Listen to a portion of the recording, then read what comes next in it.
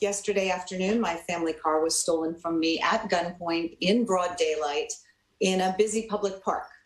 Obviously, it was a scary thing to have happen. Congresswoman Mary Gay Scanlon speaking for the first time since she was carjacked at gunpoint. Federal authorities say 19-year-old Josiah Brown of Wilmington approached the Congresswoman Wednesday at FDR Park in South Philly. He allegedly pointed a gun at her while demanding her belongings and car. The fact that this happened in FDR Park, a place where so many find refuge from the hustle and bustle of urban life, is particularly upsetting. Brown is charged in federal court with carjacking and using a gun in a violent crime.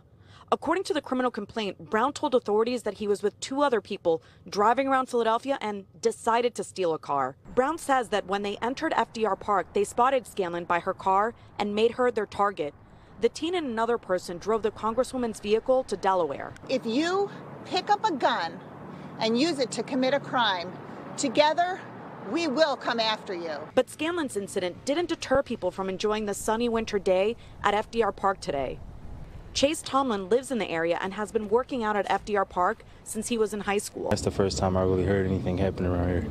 It's normally safe and quiet. Juanita Sion Leary was also enjoying a midday walk around the park. I don't feel fear or anything about it because we come here all the time. And nothing's ever happened? Nothing's ever, no. Still, Philly PD officials are asking the public to be aware of their surroundings. Carjackings have nearly tripled since 2019. Going from 216 to nearly 800 so far this year.